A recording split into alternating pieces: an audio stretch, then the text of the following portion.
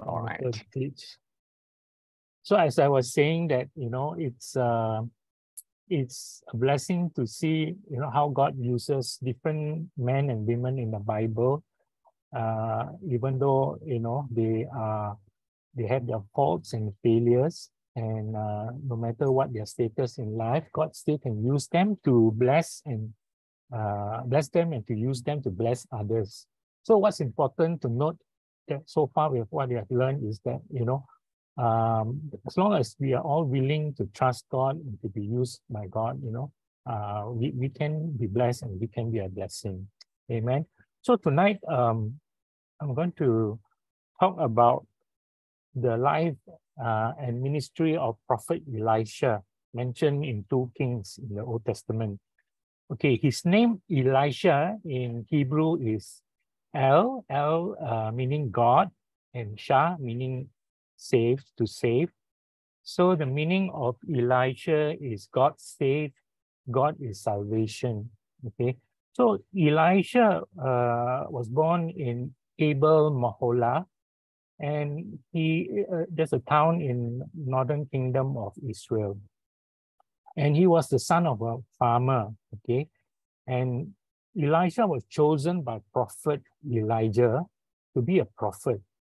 And subsequently, Elisha succeeded Elijah when Elijah was taken up to heaven. He didn't die, okay? So both Elijah and Elisha lived during the time where there was great political and religious turmoil and divide in Israel, where the kingdom of Israel was divided into two. Okay, so my prayer tonight for all of us is that as we learn a little about the life and ministry of Elisha, that God will reveal to us his heart, his heart of love and compassion for the Jews, for Gentiles, for the whole world, to save us, to forgive us, to redeem us from our sins. So I hope that even as we go through tonight, you will be able to see the heart of God. As I was saying, Elisha lived during the time where the kingdom of Israel was divided into two. This happened when, King Solomon, despite being so blessed with great wisdom and wealth by God, and he was the one who was successful to building the first temple in Jerusalem. But King Solomon did not have a good ending, did not end his reign well, because, he married a lot of foreign wives that were idol worshippers. And they turned his heart away from God towards worshiping the foreign gods, the idol of Baal, and so, when his son took over, when he died and his son took over, Rehoboam took over as king, there was a revolt against the son that caused a civil war that divided the kingdom of Israel into two parts. We have the northern kingdom and the southern kingdom. Okay, now, as I mentioned, King Solomon, King David, and the son Rehoboam, they ruled from Jerusalem, but there was 10 tribes that rebelled, and it was led by Jeroboam, a servant of Rehoboam. And they formed the northern kingdom, which is called Israel. And that left with two other tribes of Judah and Benjamin that remained in the south, the southern kingdom, known as Judah. So this was a time where, Israel was at war with each other, civil war. There was infighting. They were fighting among the kings in their own kingdom also. So the northern kingdom, unfortunately, were ruled by wicked kings. If you can see the list here, 19 of all of them in the northern part of the kingdom all of them were evil, wicked and evil kings, and they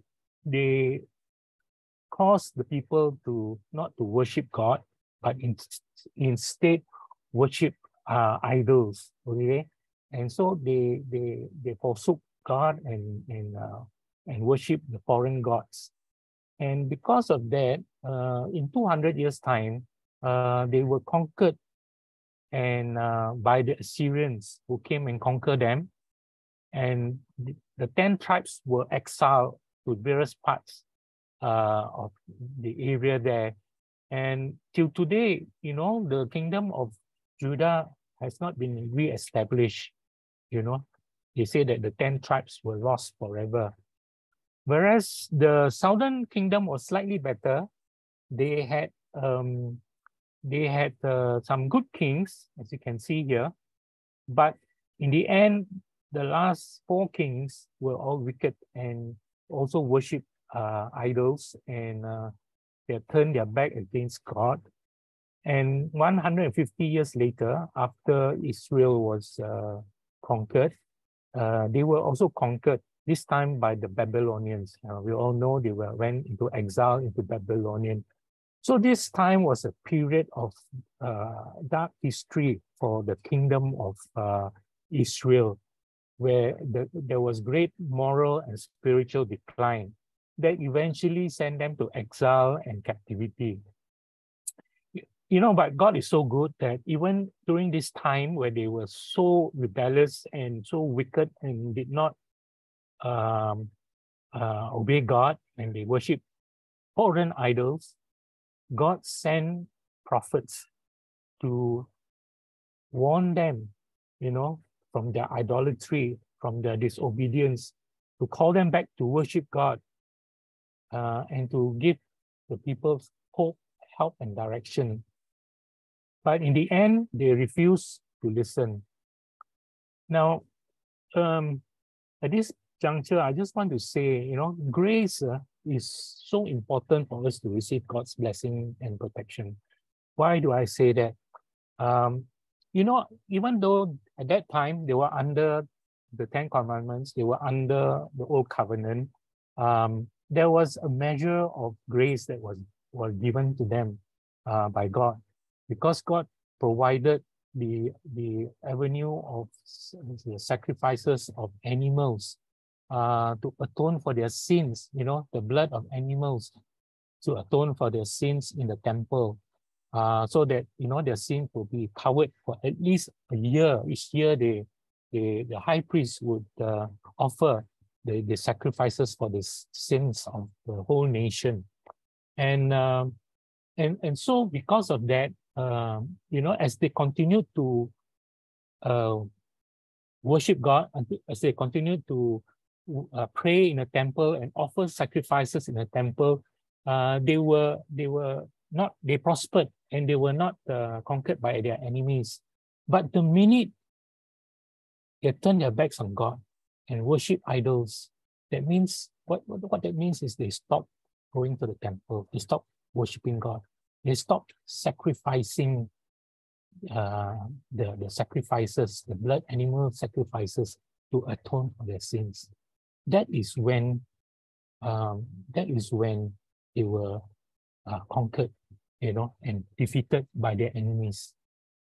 So, it's important that now that we have the real grace, we have Jesus who died on the cross for our sins and to give us life, abundant life on this earth, that we should all the more know that we need grace all the time, not only just to wash our sins and we can get to heaven, but to live the life that God wants us to live on this earth, the abundant life. That's why we need the grace of God, and we cannot ignore that and think that we can do it on ourselves. So you see, whenever they turn their backs and do not offer any sacrifices for their sins, there was no covering for their sins.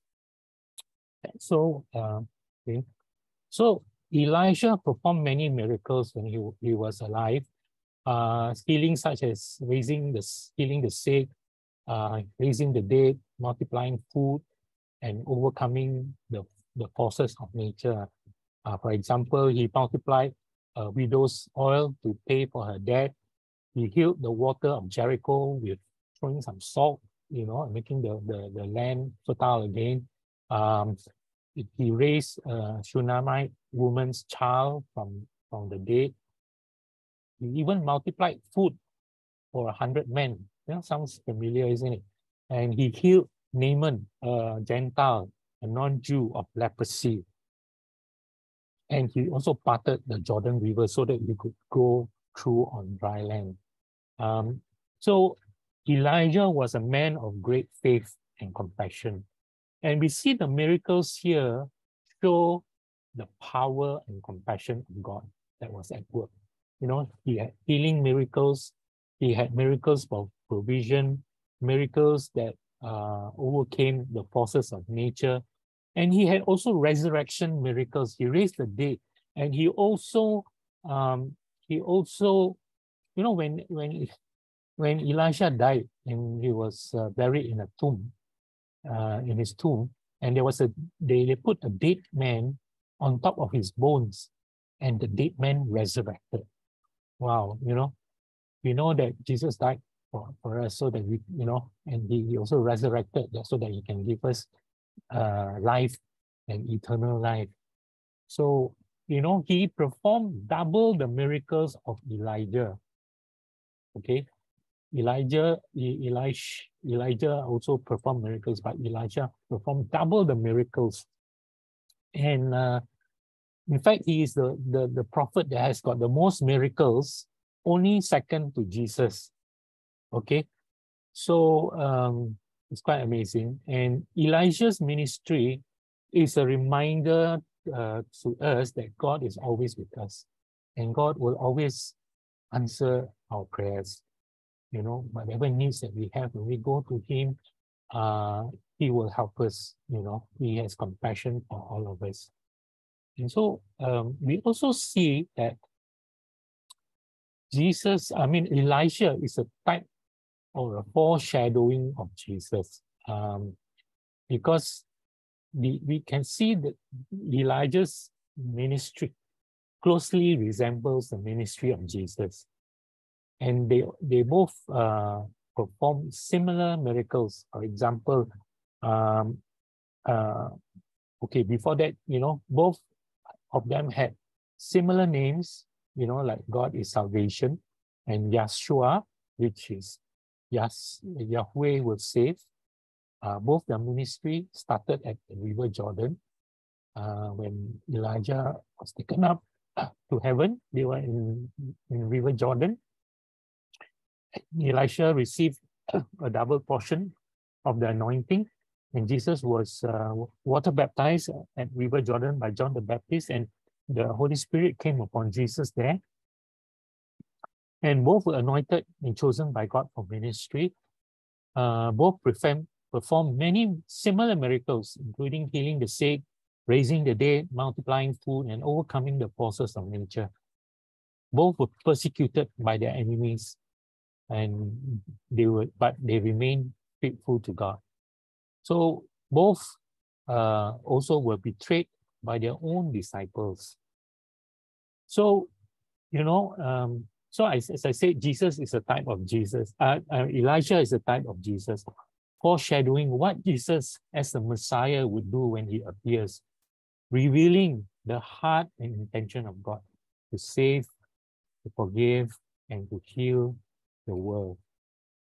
The ministry of Jesus Christ in the New Testament is the ultimate fulfillment of God's intention for this world. That is to save, to bless, to forgive, to heal, and to deliver humanity. So as we look at the life of Elisha and the miracles he performed, we get a glimpse of the heart of God, the heart of Jesus, what was his intention, what was his compassion, what he came to do.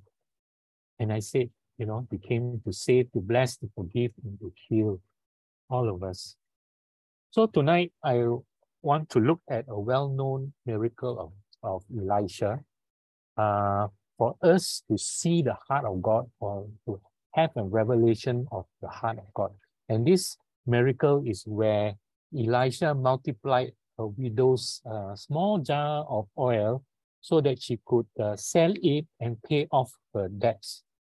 This story is taken from 2 Kings verses chapter 4 verses 1 to 7. A very short passage, only 7 verses.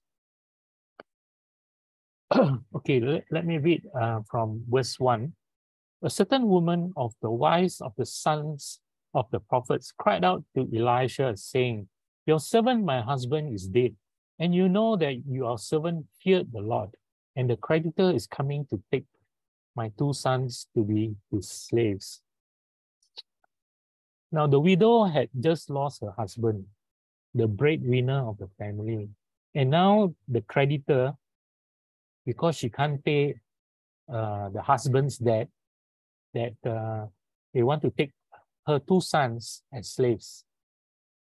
So it is a tough time for her, you know, and she has to carry that burden of debt, the burden of the thought of losing her 2 sons, and that she'll be left alone. And who's going to take care of her? Who's going to feed her? You know, she has all these problems. But her immediate attention was her 2 sons. You know, she wants her 2 sons. And she came crying to Elisha. You know, it's good that, you know, whenever we have a problem or whenever we need help from God, I mean, we need help, we need to go to God. We need to come to Him. Amen. Thank God that she didn't go to a loan shark to get help, to get money and to pay off the creditors, her creditor. But she came to the man of God. And at that time, Prophet Elisha represented God during that time. And she came to him, cried out for help, saying, "My husband is dead, and the creditors is coming to take my 2 sons to be slaves." So I just want to encourage all of us that, you know, we all need help, whether it's for healing, for provision, for a peace of mind, even we need help to serve, to, you know, to even read God's word. You know, we need God's help, and especially when we are carrying a heavy load or heavy burden. The Bible says, Jesus says that, "Come to me, all who labor and are heavy laden, and I will give you rest." Okay, if tonight you are carrying a heavy load, Jesus says to you, "I want to give you rest." What does He mean by that? That means He wants to take the load off you, the heavy burden of you, so that you can have rest. You know, sometimes when you carry heavy load, you know, I'm sure, you know, the group that went to Kota Kinabalu, to Mount KK in Sabah, you know, they had to climb up with their luggages, their backpack and all that. But they had the tour guides to also carry their bags for them, you know. So Jesus is saying, you know, you're going up the mountain. It's very steep. It's you know, it's a heavy burden for you. It's difficult. It's tough. But He says, "Come to me. I will give you rest." That means He will offload the burden from you. You know, that's the heart of God. And He says that take my yoke upon you and learn from me, for I am gentle and lowly in heart, and you will find rest for your soul. For my yoke is easy and my burden is light. So, you know, we all need help, okay? And you know, we can't do everything ourselves, and you know, we can't do it based on our own wisdom or ability alone. We need God, and it's very important. The first thing we need to do is come to God when, you know, we are in trouble or we need help. Okay, then in verse 2, Elisha said to her, "What shall I do for you? Tell me, what do you have in your house?" And she said, "Your maidservant has nothing in the house but a jar of oil." You know, Elisha asked the widow, "What shall I do for you?" A lot of times when we want something from God, we come to God for help. We tell God what to do. Okay, Lord, you please, do this for me and get this done for me, and uh, let me receive a lot of money so that I can pay off my debts. That's the normal way. We think that God will solve a problem. Um, and so we often tell God what to do. But from experience, usually God answers in a different way, what we which is not what we imagine or think of, you know. Uh, but God is so good, and E- Elisha tells her, instead of asking her, "What shall I do for you?" He just prevents her from answering that question. But instead, he tells her what to do. Okay, and he asks her, "What do you have in your house?" And she said, "I have nothing." Okay, uh, so um, here we see how she is focusing on her lack, because her creditor is coming after and she's got no money, so therefore she has nothing. So her focus at that time is on her lack. Okay, but we need to not to focus on the problem, on the lack that we have, but on abundance that and the inheritance we have in Jesus Christ.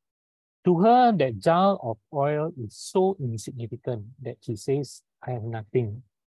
God can use insig insignificant things to be a blessing, to be uh, a tool for our victory, to be our answer.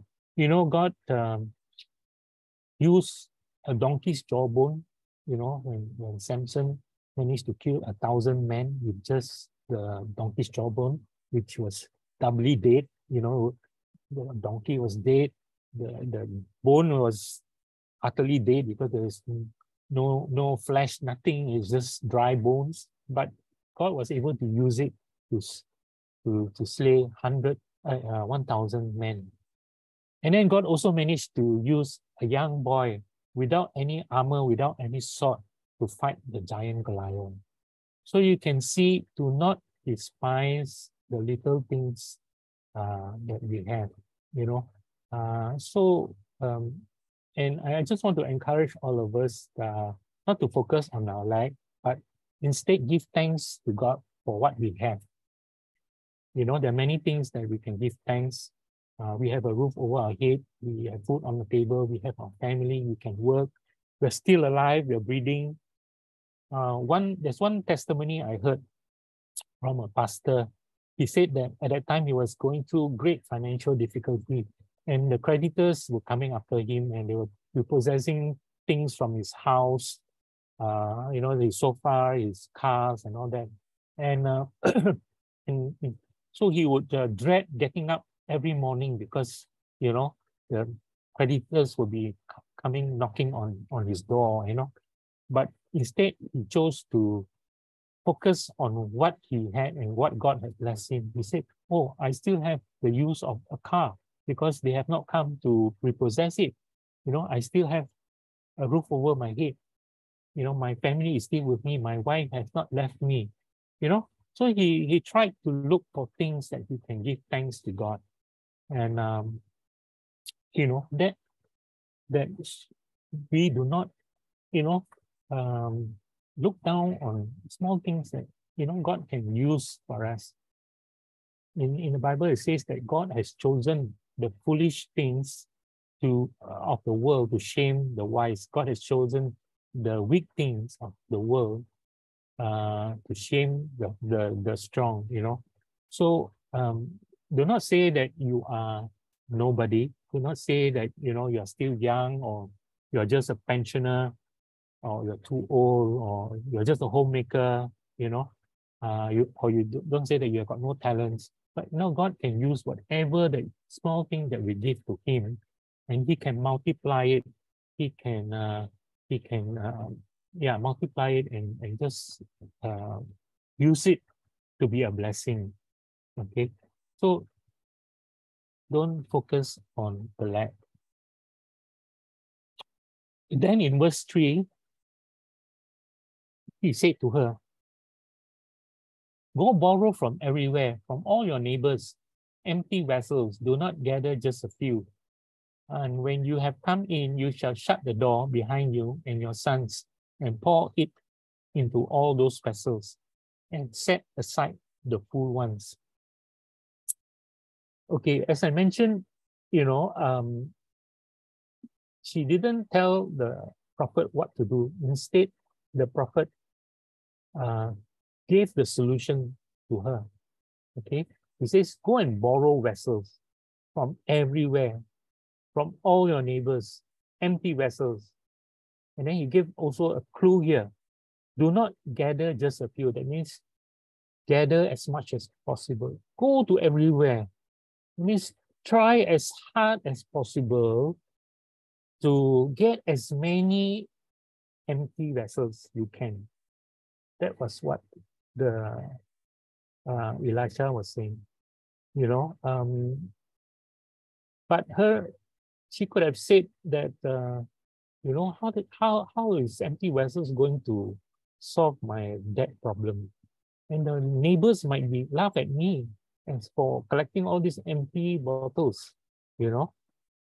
And so we read in verse 4, and when you come in, you shall shut the door behind you and your sons and pour into all those vessels and set aside the full ones. We know from this story that as she poured the oil, her small jar of oil into those empty vessels, the oil continued to pour and they fill up to the brim, and and all the vessels were all full. But the interesting thing is, Elisha said, "Shut the door behind you when you do all this." You know, um, sometimes we need to be aware of our surroundings, and I think it is helpful, when you want to believe something, from God, that we should be in a situation where the environment is of faith.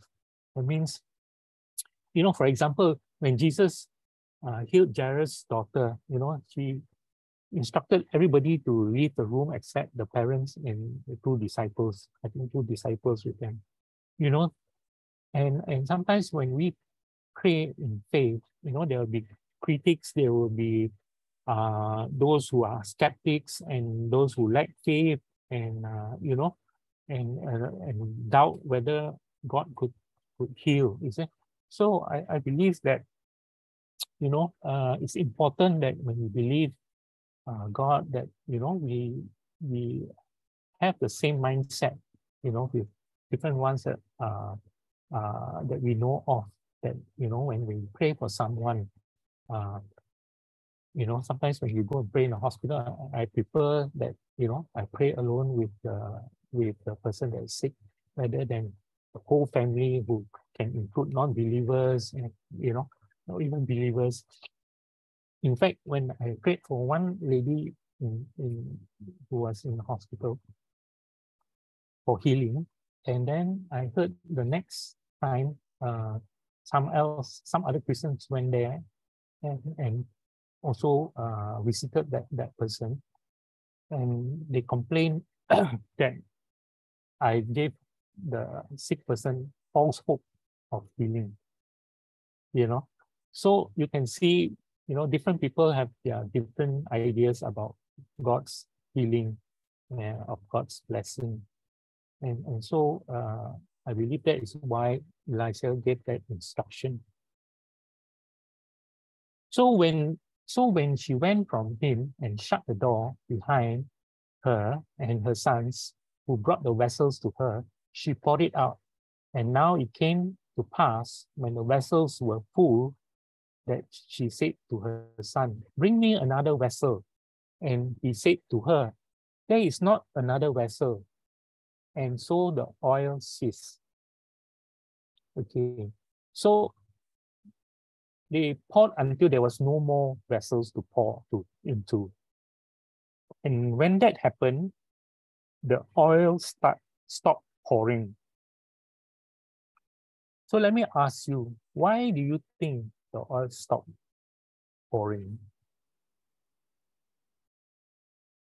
And maybe you can think of how can this apply to us today in terms of God's supply? What can we learn from here? You know, and ask yourself, why do you think that the oil stopped flowing? Okay, one obvious reason is there's no more container, right? And so when there was no more empty containers, the oil stopped. But let's see what we can learn from here. Then she came in verse 7 and told the man of God, and he said, go sell the oil and pay your debt, and you and your sons live on the rest. Okay, so we can see here the heart of God, Elisha showing so much grace, so much generosity, which represents God, heart and intention. He says, go and sell the oil that you have collected. Okay, get the money, pay your debt, and whatever there is balance that you have, use it for your family, use it for yourself, for your sons, and so here we can see the heart of God is very gracious, it's very generous, and God was willing to supply more than what the widow asked for. Okay, and let's look at Philippians 4:19 about his supply and resources. But my God shall supply all your need according to his riches in glory by Jesus Christ. So God's abundant supply. God's supply has no limit. He has unlimited riches in Jesus Christ. God's supply is paid for by the blood of Jesus, paid for by the suffering of Jesus. God's healing, provision, the peace that we can enjoy, the health that we can enjoy, the victory that we can enjoy, overcoming difficulties, overcoming sin, has all been paid by Jesus. Okay, so don't think that our healing was just something that God uses a magic wand and say, oh, now you are healed, thing, or now you have money, thing, or now your problem is solved. Just use a magic wand. No. It was paid by Jesus through his suffering, through his death on the cross for you. It is very precious. So do not discount the blessing of God, the abundant supply of God, because it has already been provided for us. Imagine somebody provide you a first-class free trip ticket on a ship, that includes board and lodging. But if you think you only are entitled to the third class passenger seat and with no food, then you're missing out of what Jesus has already paid for you. The next thing you can see is that,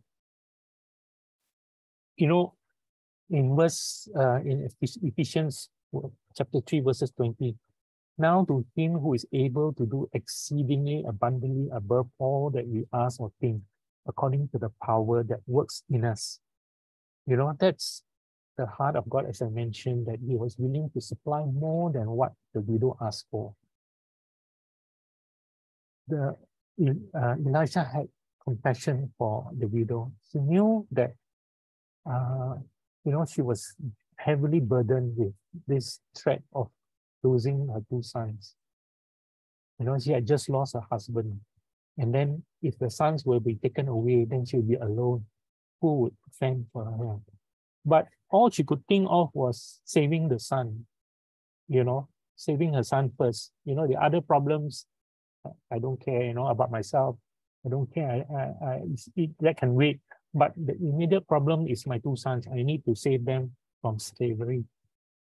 But God goes ahead of us, and he knows that we need those things, sustenance for her and her family. And so, I just want to give one testimony.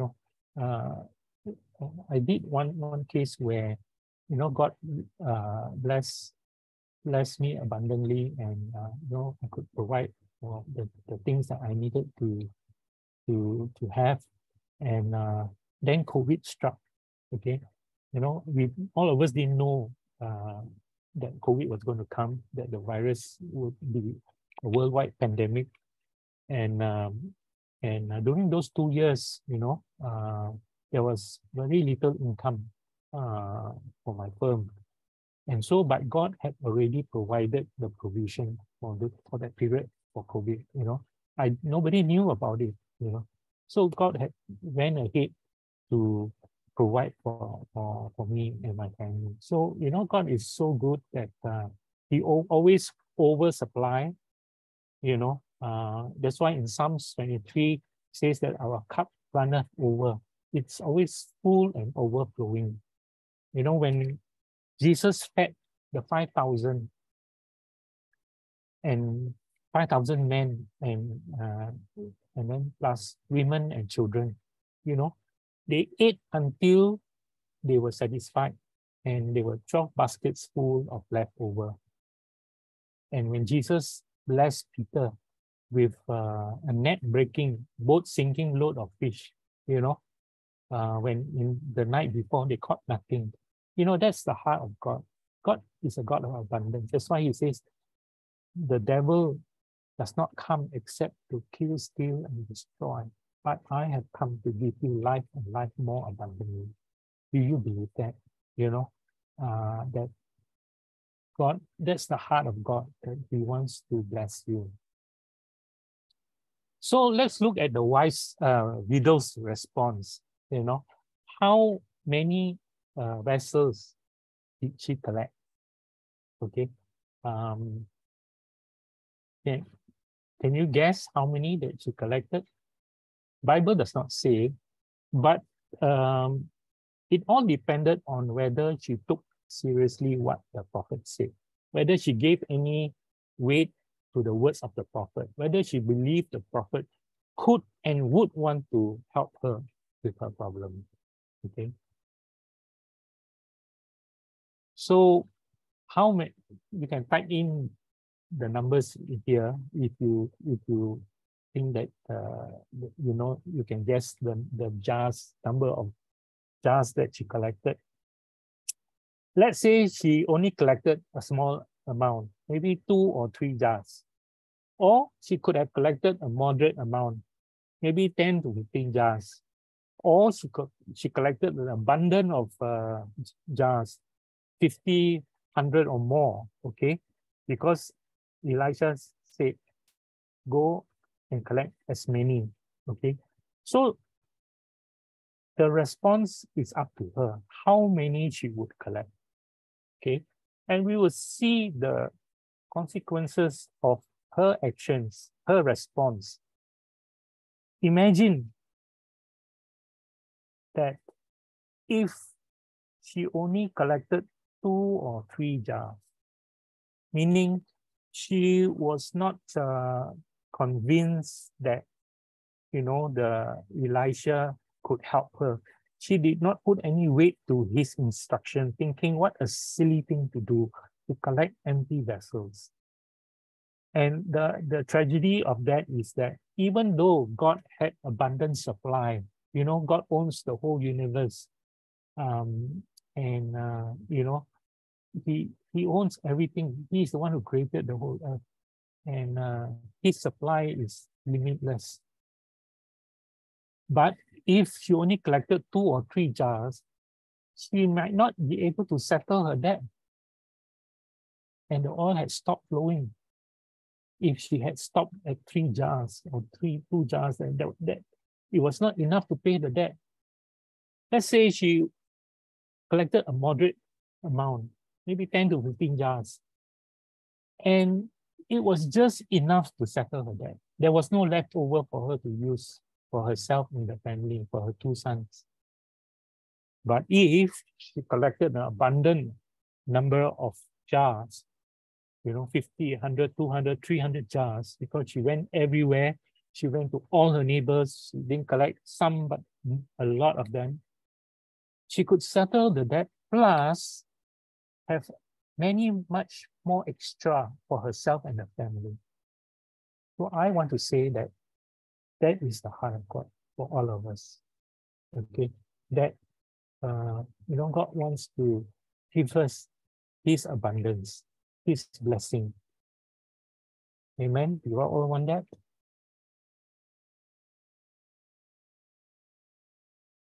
So let us look at our response from what we have learned tonight.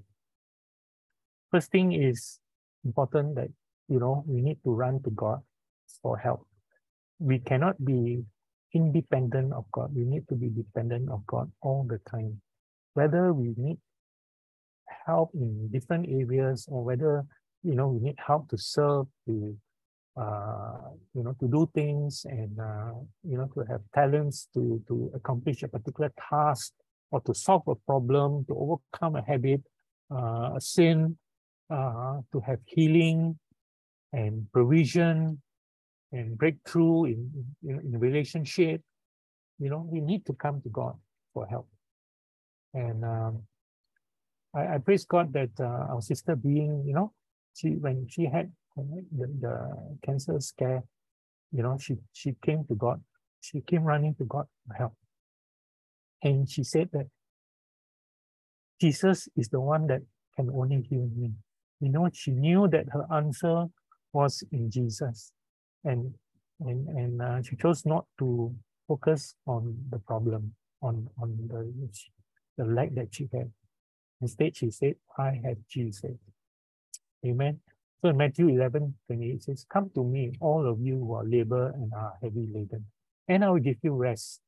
Take my yoke upon you and learn from me. I am gentle and lowly in heart, and you will find rest for your souls. For my yoke is easy and my burden is light. Praise God. So second thing we need to do is to believe and trust God. We need to put weight on His words. We need to give serious consideration on His words. We need to trust His word. And we need to act on the word that He says. No point God saying this and that, and then you say you believe, but we don't act on the word. That means we don't have confidence in the word to act on it. When we are sick, sometimes we need to go and see the specialist, he specializes in this particular area. And we listen to the advice of the doctor, the instructions of the doctor. We take seriously what he says. When we go and see a lawyer, we ask for legal advice. We listen carefully. We take serious notice of what the lawyer says. And so likewise, we also need to believe and trust God and give weight, give credence to His word. If He says that by your stripes you are already healed, past tense, that means you are already healed, and then you don't, when you pray, you don't see the physical manifestation of your healing. And a lot of times we say that, oh, I'm not healed yet because I don't see the physical manifestation of the healing. But God wants us to believe first that we are healed already, even though we don't see the physical manifestation. Okay? That is giving credence to the word of God. That is believing the word of God. When Jesus said to Martha, her brother Lazarus had just died, and Jesus said, I am the resurrection and the life. The one who believes in me will live even though they die. And whoever lives by believing in me will never die. Do you believe this, Martha? Jesus said to her. Martha replied, Lord, my brother has been dead for 4 days. It stings, When Jesus asked, where is your brother? But Jesus replied to her, didn't I say to you, if you believe, you will see the glory of the glory of God? Meaning Jesus was telling Martha, you need to believe first, and then you will see the glory of God. We need to believe first that we are healed, we are blessed, we are provided for before we see the provision coming into fruition. And, that is putting weight and credence to the word of God. And that's what the widow did. She collected the empty jars, but we don't know how much she collected. She must have collected a lot, because the Elisha said, go and sell and use the balance. So we can see here in Luke chapter 11, verse 28, blessed rather are those who hear the word of God and obey it. John chapter 7, verse 38, whoever believes in me, as the scripture has said, rivers of living waters will flow from within them. So believe in taking the word of God seriously is very important. We need to act on it also, because our actions will show whether we are, putting weight on God's word or not. The third thing we can learn from this story is that, to have an expectant heart. You can say, ask, what can we learn about empty jars, about solving our financial difficulty? How can empty jars help to solve my problem today?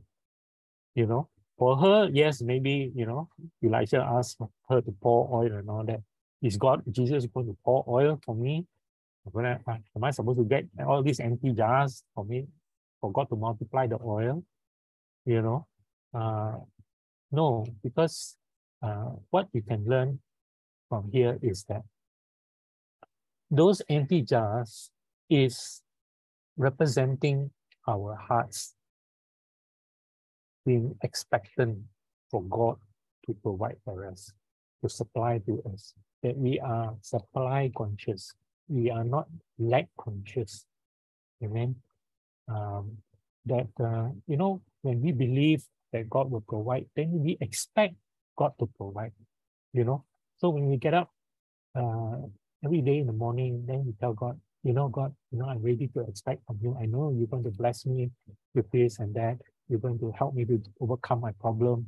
You're going to lead me. You're going to give me instructions. You expect to receive from the Lord. You are not closing the door of your heart from God and saying, no lah, I need to quickly do these things. I need to solve this problem myself. I need to do A, B, and C, then the problem will be solved, but not allowing God to come and intervene and bless us, So, we need God's grace in every areas of life, and so I just want to encourage all of us that we need to have that expectant heart. And so how much we receive from God depends on how we believe and how we perceive and see the heart of God. Okay? So if we perceive and see that God is a very generous God and He wants to give us abundantly, and we expect God to give us, then we are collecting as many empty bottles for God to fill, and the supply will not stop.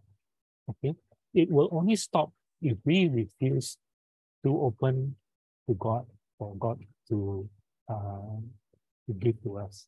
When we stop believing that God can meet our needs, can help us in our situation.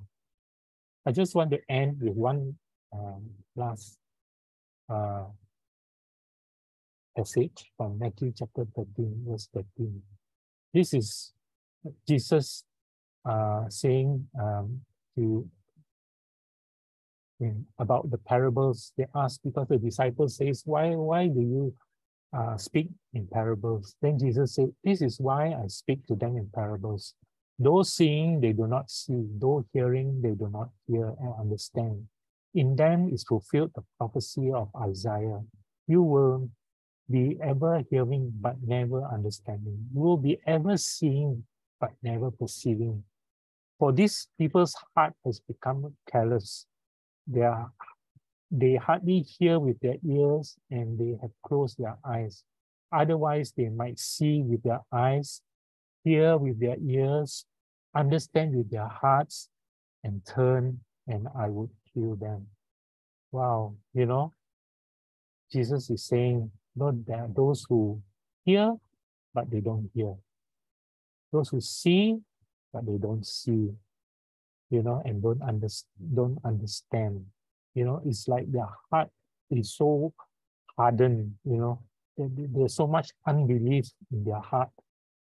And but if they see and they hear and they understand, they have a revelation of who God is, they have a revelation of the heart of God, and they turn their hearts towards God, He will heal them. God is then obligated to bless you, to heal you, when you have the revelation of God's goodness through the words of God.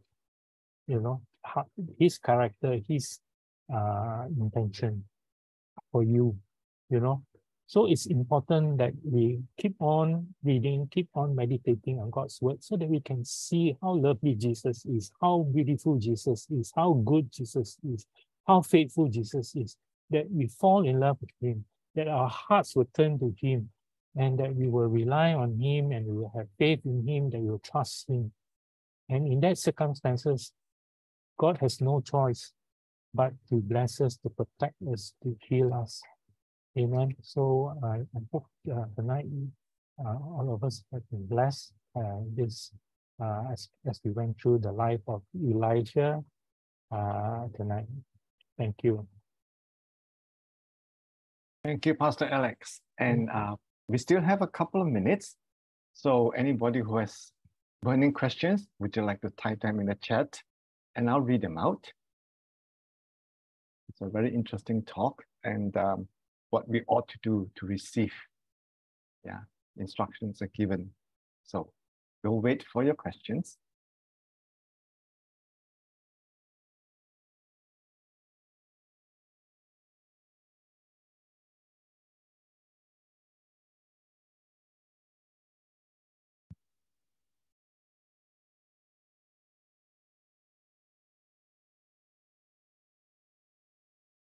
Yes, well, it takes time to type a question out.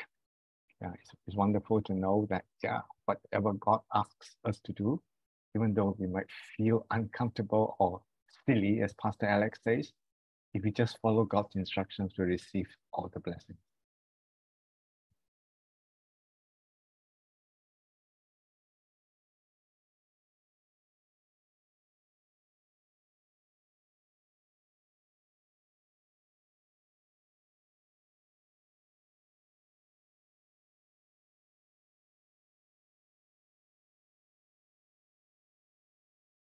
Someone said it's very clear. Okay, what we need to do and how to do it.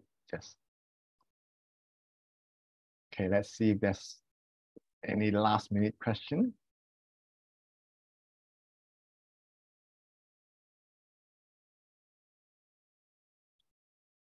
All right, I think that's about it. So let's unmute our microphones and show Pastor Alex our appreciation for sharing the word with us today on Elisha, prophet and miracle worker. I think there's one question, isn't it? Oh yes, sorry, just came in. All right, here you go. Pastor Alex, you asked how many jars? We'll say every jar fills the whole house till she only has a space to fill the empty jar with oil.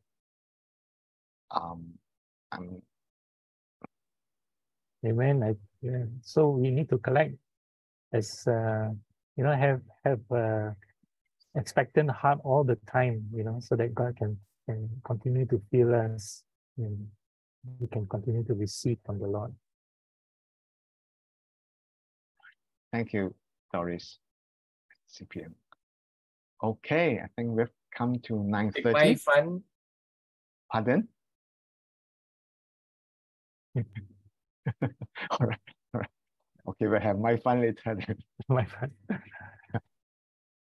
So I think, okay, we'll call it night. So everyone, if you would like to unmute your microphone, show your appreciation to Pastor Alex for tonight's sharing, you can do so now. Thank you, Pastor Alex. Thank you, Pastor Alex. Thank you. Good night, Pastor Alex. Thank you so much. Thank you, Pastor Alex. Good night, Pastor. Alex. Yeah. Good night, Pastor. Thank you, Pastor. Thank you, Yeah. Hello. Thank you so much. Good night. My fun didn't spike my sugar. Okay, thanks, Pastor Alex. Thank you, Pastor. Thank you, Pastor. Good night. Shalom, shalom. Good night, everybody. Bye. Thanks, Alex. Thanks, John. Good night, everyone. Bye-bye. Good night, everyone. Okay, we'll end it now. Let me Okay. stop the. Okay. Thanks, John. Yeah, welcome, Pastor Alex. Nice having it. Okay, we'll